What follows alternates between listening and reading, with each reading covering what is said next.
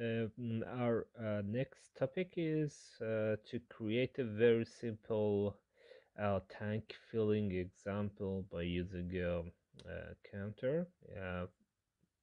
I'm using SIMATIC HMI for TI portal, and the CPU that I'm working with is S7-300.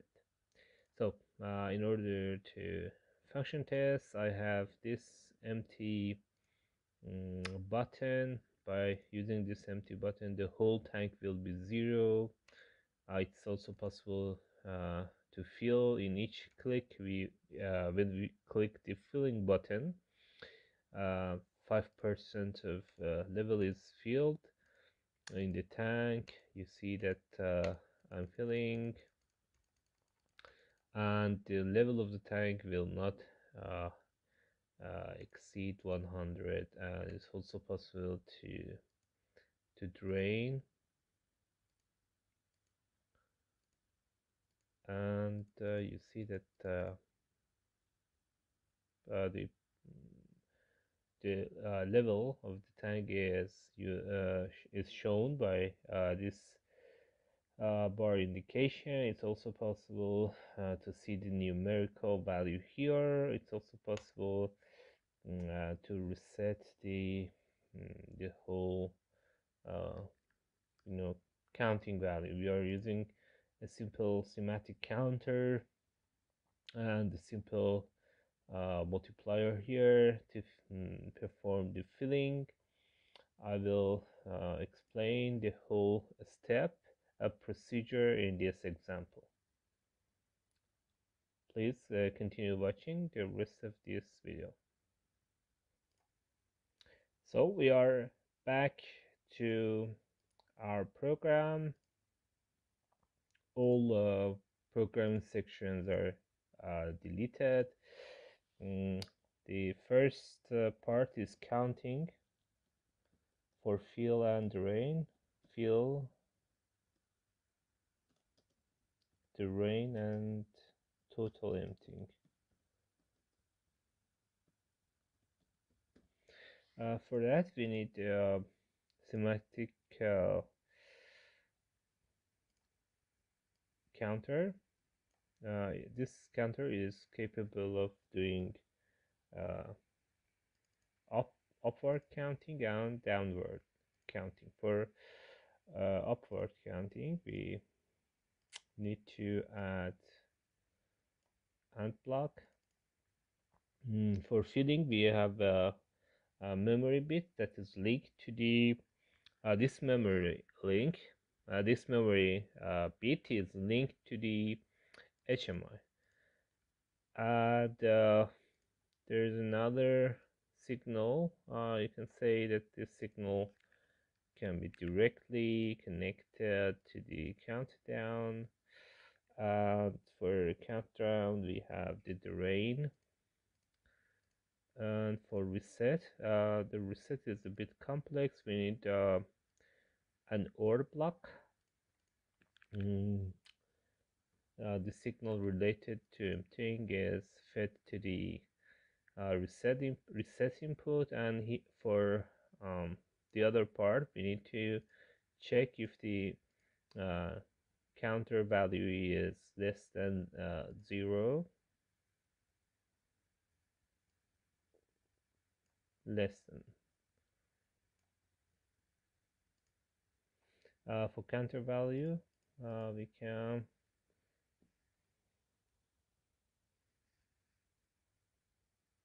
give this level. If level is less than 0, we will reset less than 0. Not I just want to see if the level is less than 0. In the next step, I need a multiplier. I give the I will bring the multiplier from the math functions. I will multiply what about MV400? Let me check MV400. this is the value. I will multiply the value by 5 and transfer that to level, and this is level multiplier, level calculation.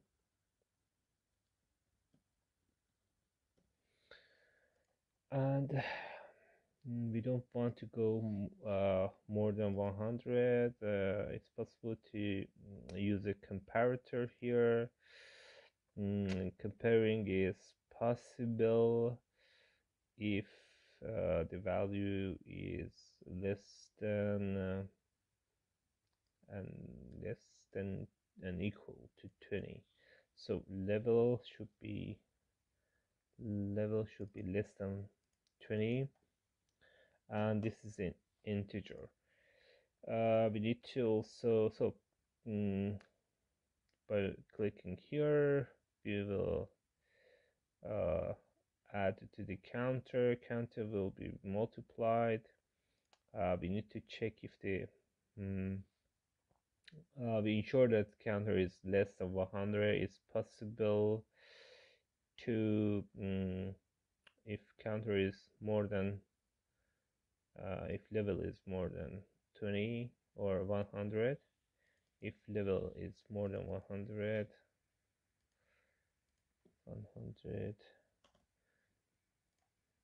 just simply use a move, transfer 100 to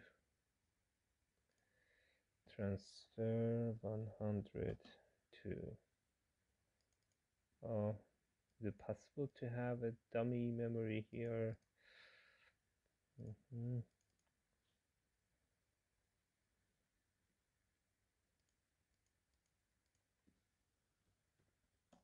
So I need to change that to integer, int1, or it's possible, or we can transfer that to the same memory. If this is not true, level has the same value.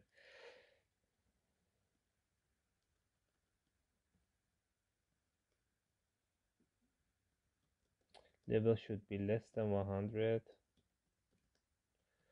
And finally, we need to change the integer to real. For integer to real, we need to use to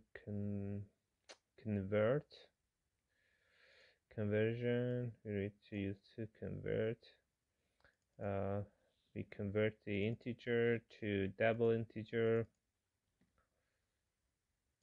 and at the same time we convert the double integer to the floating point. Double integer to floating point.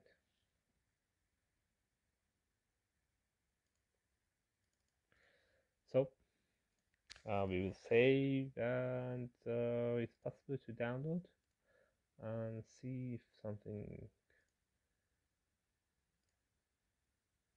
there's no problem here.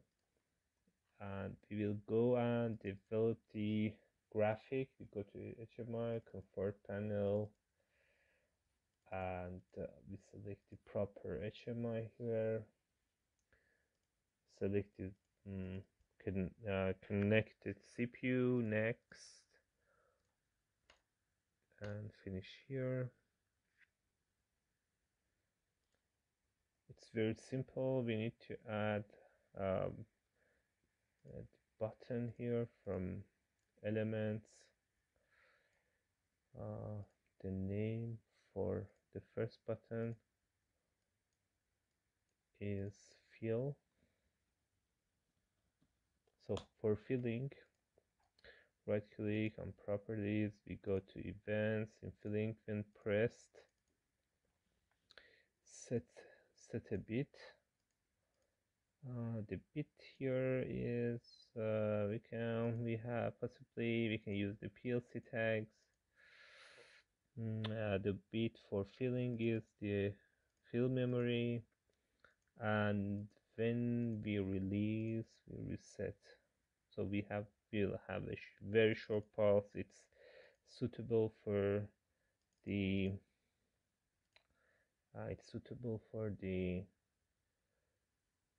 counter example.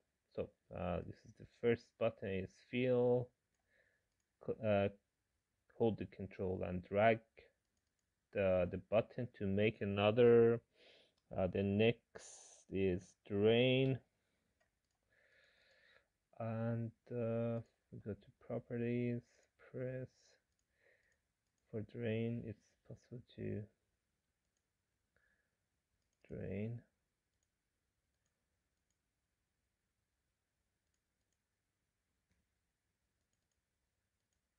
Drain. We save.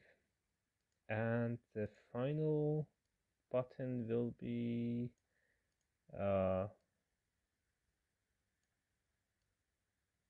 resetting the whole. Let's see if it's possible to align left. Okay. In properties, in events, when press, this will be empty.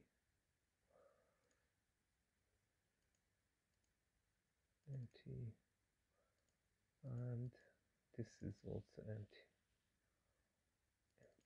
Okay.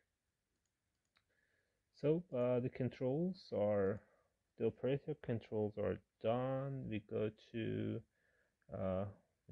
graphic elements from the library.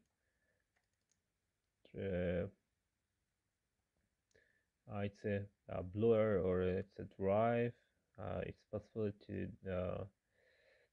search the categories. We should be in the tank categories. You can select any tank that you want, and you can change if you are not happy with the tank, and you can adjust the tank. For level, it's possible to drag and drop a bar here, and for the bar we need we need a floating point. We need a floating point value, and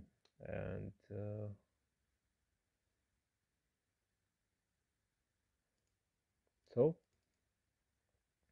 in bar we need to select the proper process tag. For the process tag we have this floating point. It's also possible to provide more information related to this. I will explain that in detail in future. It's also possible to have field value or IO field. First we assign the tag, same tag, and the type of the information is output. It's decimal, and it should be displayed by this format pattern. I think we have done the basic configuration. Now it's possible to go live in the HMI. Let's see if it's possible to feel. Yeah, by each clicking on the fill button, 5% is accumulated in the tank, and by each clicking on the drain button we are losing the level, and you can see that the negative values are not possible. I'm feeling fast. Let's see if it's possible to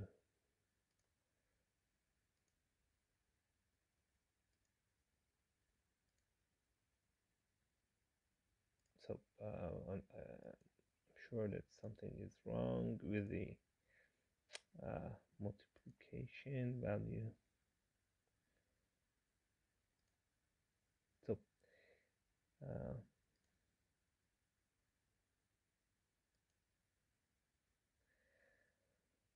I made something wrong here. So I need to change this value here. I need to change it to value and change it here to value for the proper operation. Reset again.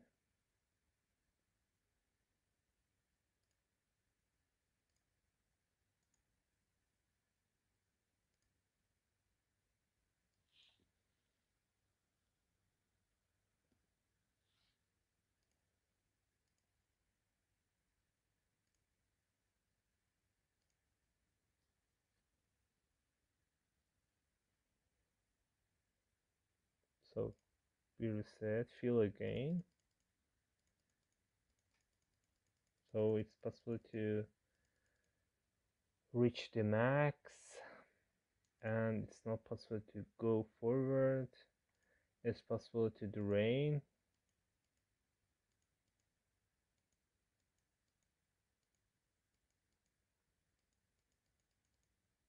and it's possible to reset everything, filling, and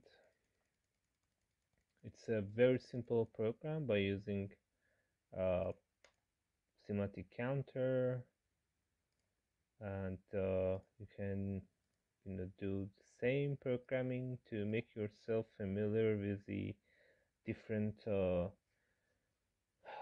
programming capabilities in TIA Portal. It's a very simple counter. This is the math function, multiplication, compare, move, and finally conversion. And some basic elements here. I hope you find something new in this video, and thank you for watching.